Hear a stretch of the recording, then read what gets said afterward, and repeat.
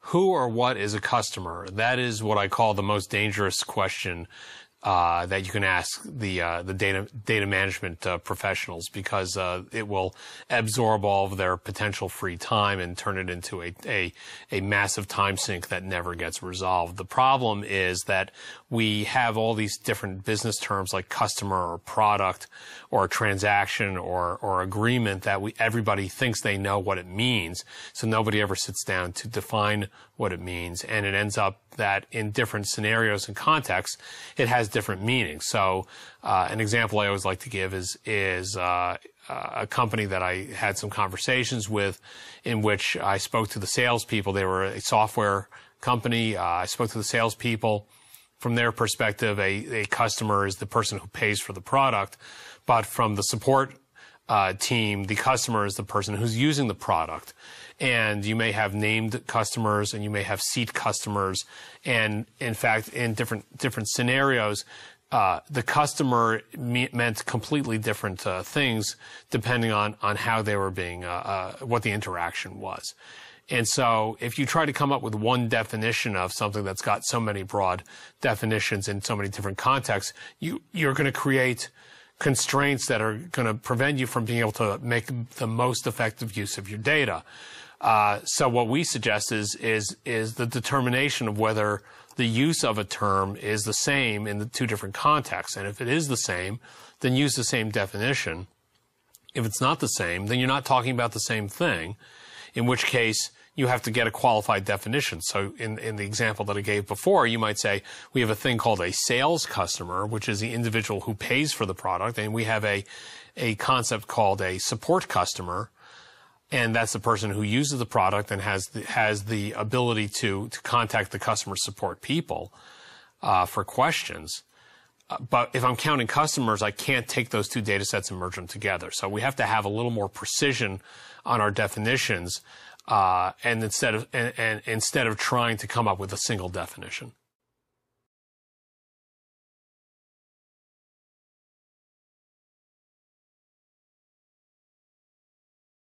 What does big data mean to today's business? And that's a tricky question, because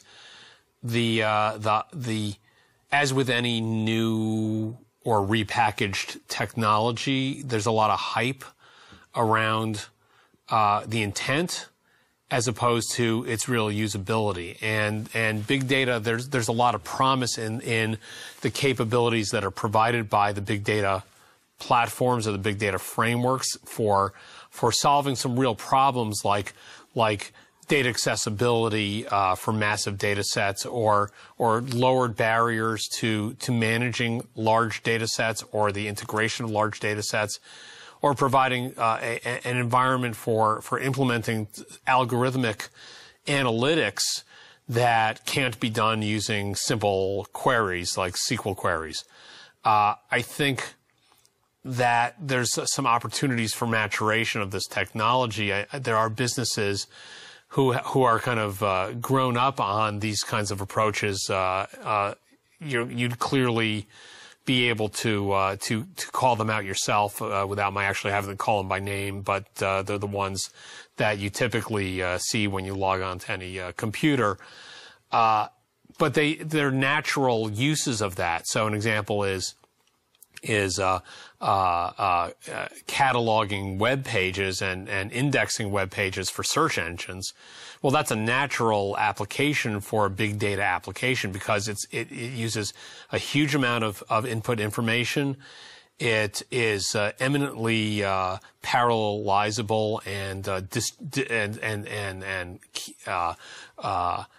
subject to data distribution, and the results can be accumulated as partial results. That naturally maps to a MapReduce or a Hadoop MapReduce application. Other examples are for discovery, e-discovery in the legal business, being able to have access to lots and lots of content and be able to search through a lot of content simultaneously. I mean, these are all natural applications. in many environments, they're just trying to do the same applications, but trying to do it with a different set of technologies. And I think that if you're technology driven, no matter what you're doing, as opposed to being business driven, you're going to end up hitting the wall at some point when you're trying to move it back into production. So I think the promise of big data is for environments where they've got the capability to exploit commodity components and low-cost software or tools to provide the capability that they were not able to afford in the past, or to take advantage of commodity capabilities that they couldn't take advantage of in the past, and use that for analytical, for predictive purposes, for reporting, even for just counting things.